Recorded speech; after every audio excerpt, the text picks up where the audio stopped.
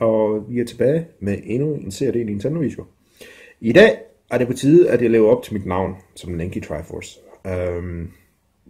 Så vi kører noget Hyrule Warriors figur, som jeg har fundet i Japan. I kender alle sammen de der maskiner, hvor der er, man smider nogle penge i, og så drejer man rundt, og så kommer der så en fin lille kugle ud, hvor der er en figur inde i. De er meget populære i Japan, især i steder som Yodobashi og rundt omkring. De har hylder, altså lange gange fyldt op med dem der, og nogle gange i 3 lag, altså oven på hinanden.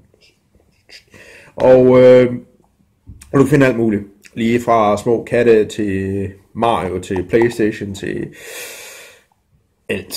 Altså hvis der er lavet en figur, altså jeg har set figurer med skraldespande derovre, og gammel avispapir, og you name it. Men det lykkedes mig at komme forbi et sted, hvor de havde figurer fra Hyrule Warriors. Og det er fra et firma, der hedder Takara Tomy A.R.T.S. Og de laver mange af de her små ting til forskellige franchises. Som vi ser her. Undskyld. Det gode Hyrule Warriors logo. Og der er 4 figurer. Der er Link, som kommer både med skjold og sværd, men også hans Fire Rod. Så har vi Zelda med en baton, som hun også har i spillet. Vi har Ganondorf med et sværd. Og så har vi til sidst Lana med hendes bog. Jeg har fået alle sammen. Det tog mig et par forsøg. Og Ganondorf var jeg simpelthen nødt til at købe til sidst, fordi det gik helt sport.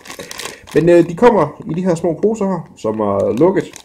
Og det er sådan noget samlet selv noget. Så vi starter med linken. Jeg har ikke åbnet den her endnu, så jeg får en oversigt, hvordan man gør. Så håber jeg kan finde ud af det.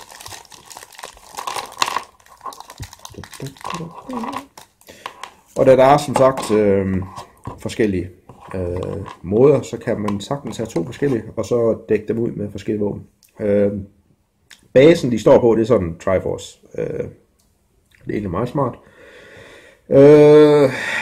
Der står ikke rigtig noget specielt. Nintendo A.R.T.S. Made in China, selvfølgelig. Og Link uden hoved, men, og uden en arm. Men han har hans traditionelle halstrik, så det synes jeg det er egentlig fedt nok, at han har. Og man sætter selvfølgelig hovedet på, som man nu gør. Og ja, og så sætter man armen på, hvor der er et skjold. Og det er så hans træskjold, hvilket jeg egentlig synes, eller jeg kan ikke huske det her, hvad det er for et skjold. Jeg mener ikke, det er i spillet, men det er i hvert fald ikke de der Hyrulean Shield der, hvilken jeg synes egentlig det burde være. Men jeg mener kun, han har et andet skjold i spillet. Jeg er ikke helt sikker på, men det vil have givet mere mening, at han har haft Hyrule Warriors skjoldet. Og så har han Master Sword her, som er lidt bøjet, men det er blødt gummi, som man kan sætte i hans hånd. Men der er også hans Fire Rod, som han har i spillet også. Og den er også sådan forholdsvis blød i det. Og så kan du så vælge, om du vil have ham med den. Men jeg mener ikke, man kunne bruge både skjold og ildstaven i spillet, så det giver ikke så meget mening. Og så det her, det er sådan, I kender ham. Detaljen er sådan, den er okay. Den er okay. Som lige kigger på det, det er sådan, der er lidt, hans hat, den ligesom blafrer i vinden, men så hans halestrik der, det står meget stille. Det er sådan en af de der små detaljer der, som siger, okay. Og så selvfølgelig bare på basen her. Ja tak. Og så har vi ham her. Og han skal lige ind og stå på hylden, det er helt 100. Det er det vi kan lide. Det er okay. Ja, og så faldt han af. Fint. Så går vi videre til den næste. Så tager vi Lana. Den fik jeg rigtig mange af, desværre. Jeg fandt en lille butik, hvor man kunne købe den til... De koster 300 yen stykket. Godt 15 danske kroner. Og den kunne man så købe i en butik, hvor vi købte nogle andre figurer også, altså en samme pakke, til 400 yen. Og der kunne du vælge, hvad for en af dem du vil. Altså godt 20 kroner stykker. Det havde været billigere i længden, og simpelthen bare at købe altså sådan enkeltvis. Og det vil jeg da klart anbefale, hvis man falder over nogle af dem her. Og simpelthen bare finde en butik, hvor man kan købe den i. Lanas base, den er sådan lidt anderledes. Den har sådan en høj her på, men det har noget at gøre med hendes sko her. Så hvis man skal køre ned over, så ligesom hun står på, eller ikke ligesom hun står faktisk på et ben. Lana, hun kommer med hendes hestehale, som man skal sætte på. Og for jer der ikke ved, hvem Lana her er, så var hun en ny figur, som blev introduceret i Hyrule Warriors.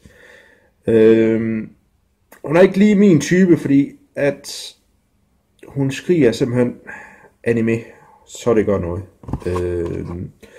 Jeg ved godt, det er populært i Japan, og der er også nogen her, hvor det er meget populært, men jeg synes bare, det passer simpelthen ikke ind. Men hun er der i hvert fald, og hun står med sin bog, som hun også bruger i spillet til at angribe med. Og okay, den er der i hvert fald. En eller anden grund, så blinker hun sådan lidt der med det ene øje der. Det er det, jeg siger til, at det er simpelthen bare anime, så det gør noget. Det skal siges, at Links etui her, det var grønt, og Lanas var blåt. Og Zelda, som vi tager nu, er hvid, og Ganondorf var sort. Den fik jeg så ikke, men den fik jeg så på en anden måde. Her har vi Zelda, og som sagt, hun kommer også kun med et våben. Jeg mener kun det var Link, og så Ganondorf, så hun kommer med 2 forskellige våben. Så det er egentlig fint nok. Som sagt, de kommer alle sammen løse, og de har nogle små ting, så når man åbner dem her, så skal man lige være lidt påpasselig. Fordi hvis de først forsvinder et eller andet sted, så held og lykke med at finde dem. Ja, og Zelda, hun kommer i 4 stykker. Hun har en standard plade, der er ikke rigtig noget at komme efter. Og det er så Zeldas look, som hun har i Hyrule Warriors. Der er deres nye design for hende. Jeg foretrækker så Twilight Princess kostymet, hun har i spillet. Men ja, sådan er det jo. Det er et nyt spil, nyt design, og hun skal have sat sin... Jeg tror, jeg kom til at sige, at det var en baton, men det ser ud til at være hendes rapier, hun har i stedet for i spillet. Det ligner bare sådan en lille baton. Og hun skal som sagt også ind på hylden og stå sammen med de andre. Rigtig god kvalitet. De har emblemet og det hele på hendes lille forhæng og sådan noget stil. Kronen og sådan. Og selv sådan nede for enden af hestehalen, der er der sådan en juvel. Jeg ved godt, det er lidt svært at se med sådan noget småt noget, men tro mig, vi tager et billede af det fra flere vinkler og sætter op. Så der vil jeg løse. Prøv lige at sætte link på her igen. Sådan. Godt så. Og her har vi så den der bitte pose, som jeg snakker om. Så 400 yen, som står her. Og dem kunne man købe alle sammen i stedet for, altså uden etui. Og så simpelthen bare, ja, altså for 100 yen mere, altså 5 kroner mere. Så kunne du bare få den i din vel. Det er, de koster lidt mere, men du skal ikke bruge flere gange på at bruge for det. Det kan du godt lide. Og så kommer de i sådan en pose, som sagt, med alt inkluderet. Og så kan vi se, det her, det er samlesættet, så der er rigtig meget ham her. Ulempen er jo så, at det, når man køber det sådan her, så har det jo været åben i en eller anden form. Og nogle af dem, de bliver genpakket og sådan noget den stil, så hvis det ender med, at du mangler noget, når man køber sådan her, så er det sådan lidt noget bøvl, men jeg stod virkelig og kiggede på, at det var den originale pose, der følte med, så det var heldigt. Sådan ser hans base ud. Han har 2 huller, så han må skulle stå på 2. Ganondorf her. Sort, rigtig fint. Han har endda en kappe på, som man også skal sætte på ved siden af, så det kan vi godt lide.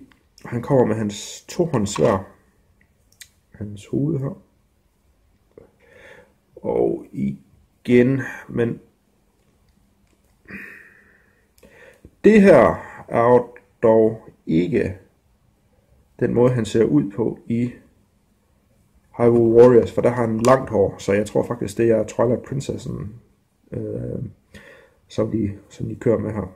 Det kan jeg så godt lide. Det gør slet ikke noget. Sæt hans hænder på. Jeg synes godt, det lyder sådan lidt mærkeligt. Han kommer så med hans tohånds sværd. Så det er okay. Det er helt okay. Sætter vi ham på her. Og så står han lige ham på hans fod også. Jeg har ventet lang tid på at få dem her pakket op og sådan noget her. Det er en rigtig fed. Så skal vi lige så få ham ind rigtigt. Okay. Ja. De står så alle sammen lidt anderledes på deres fod, men det kan man vel vente. Ja. Det er en, han hænger ikke så godt fast sammen, ham her, som de andre gjorde, så jeg tror, han har fået nogle slag undervejs. Men det er i hvert fald ikke noget, som lidt super lige med kan klare. Også med hans, hvad hedder det? Hans sværd. Det kan jeg se, det sidder også sådan lidt halvløst og flakker rundt. Men vi prøver her. Få ham på igen. Så falder hans arm af igen. Jeg tror, han får en klat lin på nogle af hans ting, og så bliver han aldrig nogensinde skilt af igen. Så behøver man ikke tænke på det. Det er smart nok. Men jeg synes, det var fedt nok med en Ganondorf, men jeg synes ikke, hans ansigt, det ser så fedt ud. Det ligner sådan et eller andet, der er simpelthen bare for mange detaljer på, men det skal der jo også være. Desværre, han er en meget detaljeret person. Men ja, det er som sagt de figurer, der er, og det kan være, at vi holder en konkurrence på et tidspunkt med nogle af de her ekstra, jeg har gang ud i fremtiden. Men tak fordi I gad at kigge med, og jeg håber, I fik noget af det. Som sagt, de er lavet af et firma, der hedder Takara Tomy A.R.T.S. Og I kan finde navnet i beskrivelsen lige nedenunder, så kan I gå ind og google dem, hvis I vil have lyst til at købe dem. Ja, tak for den gang. Hej.